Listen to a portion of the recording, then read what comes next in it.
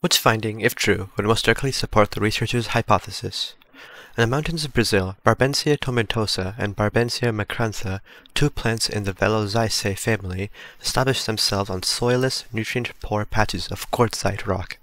Plant ecologists Ana Abrajo and Patricia D. Brito Costa used microscopic analysis to determine that the roots of B. tomentosa and B. macrantha, which grow directly into the quartzite, have clusters of fine hairs near the root tip.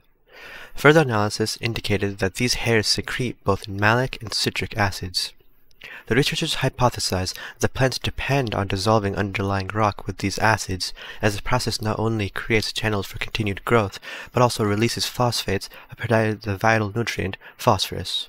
So the hypothesis here is that the plants depend on dissolving the underlying rock to release phosphates, which provide nutrients like phosphorus. So option A says, other species in the Veloziaceae family are found in terrains with more soil, but have root structures similar to those of B. tomentosa and B. macrantha.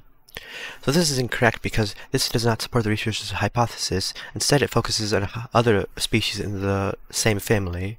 So A is incorrect. B. Though B. tomentosa and B. macrantha both secrete citric and malic acids, each species provides the acids in different proportions. So this is incorrect because this focuses on them secreting the acids in different proportions, whereas the hypothesis is about how the plants depend on dissolving underlying rock for their nutrients. So B is incorrect. C. The roots of B. tomentosa and B. macrantha carve new entry points into rocks even when cracks in the surface are readily available.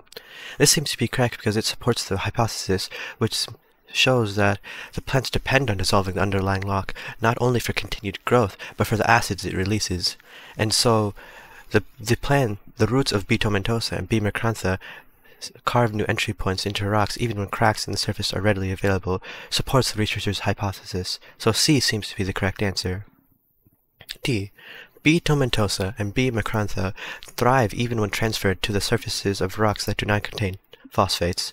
This is incorrect because this disproves the hypothesis, which is that the plants depend on dissolving the underlying rock for the nutrients like phosphorus. But here it shows that when they are transferred to surfaces of rock that do not contain phosphates, they still thrive. So D is incorrect, and the correct answer is C.